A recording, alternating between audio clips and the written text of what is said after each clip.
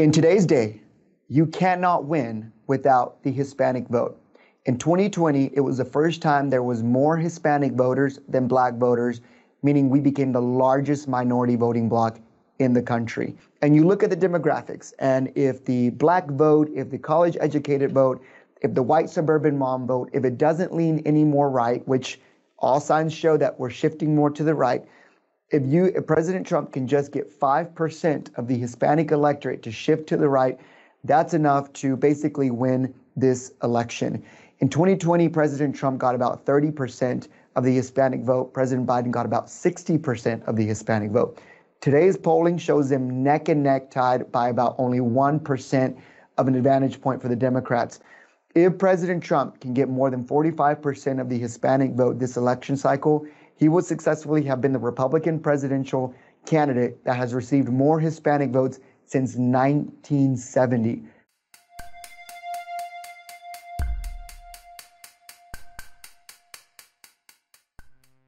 A recent poll just came out last week from Axios showing that there is more enthusiasm and probability with Latino Republicans going out and voting this year than Latino Democrats.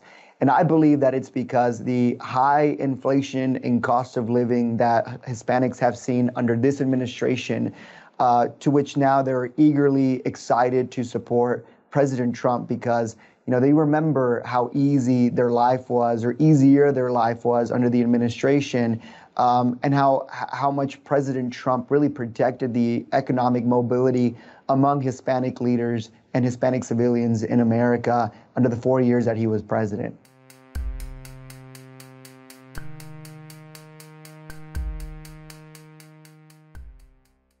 The rebranding of Latinos for Trump to Latino Americans for Trump really shows that how President Trump truly understands the makeup of the Hispanic electorate in America.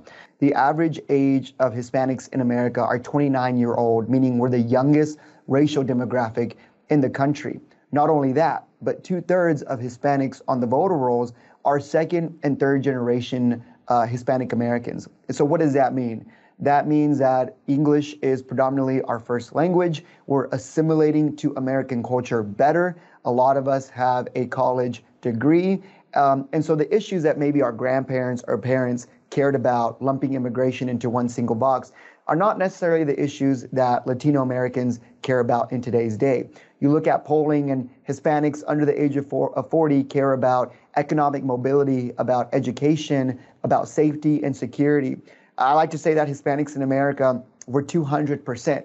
We're 100% Hispanic and 100% American. We are fiercely loyal to our Latino culture and heritage, but we also like to be identified and seen as American because for millions of us, this is our home country. We were born into this country. We understand American culture, and President Trump understands that. But because now President Trump sees these Hispanic voters as they are, Americans, he's giving them a really big welcome, or I like to say a bienvenido, into the Republican Party today.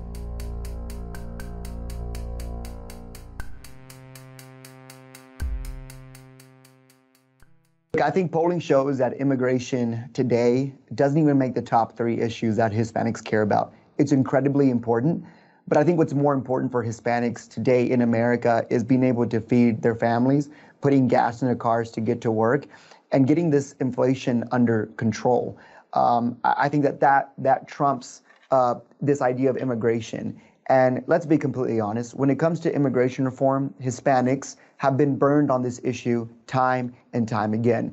President Trump understands this and he knows this, which is why he has been very vocal about legal immigration should happen. We should allow those that are high skilled and want to assimilate to American culture to allow to be here. But I believe that before we even talk about that, we need to talk about 2 really important things that Hispanics voters care about, and that is securing our border and getting inflation under control so that we can live peacefully in this country.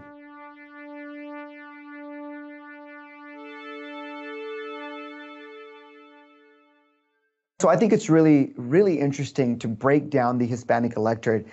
I think for years, when people say Hispanic outreach, they've always tend to see Hispanics as just one monolithic voting bloc. We know in America, over 60% of Hispanics in this country are of Mexican descent. Traditionally, the Republican Party put puts their messaging and even their media surrogates to reflect our friends out in South Florida, those of Cuban and Puerto Rican descents, oftentimes not listening or catering to the Mexican American or the Colombian vote. I think President Trump has really shifted that and has really understood and seen Hispanics as they are. But more importantly, he understands that all of those Hispanic electorates care about really one thing at its core, and that is protecting the American dream. Majority of Hispanics in America believe that this country is headed in the wrong tracks and believe that the American dream is no longer obtainable. That is really sad and unfortunate for young Hispanics who believe that their grandparents or their parents' makeup of the American dream is no longer achievable for them. President Trump knows that he needs to, above everything, protect the American dream and make this economy work for everyone. And then he understands how to really vocalize that regarding of where he's at on the campaign trail.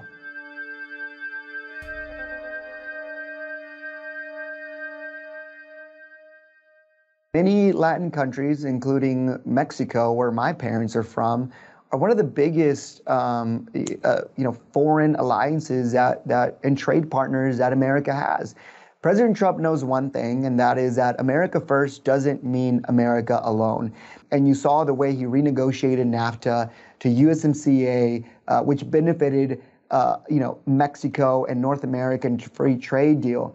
I think above everything, President Trump is a businessman before he's a politician. So he knows how to run this country in a way that flourishes a business, not just for America, but for our trade partners in Latin America. So if all signs point to how President Trump ran the first 4 years of his administration, we could see a positive relations with countries like Mexico and Colombia. There so much so if those relations are fair in trade and economic efforts to America.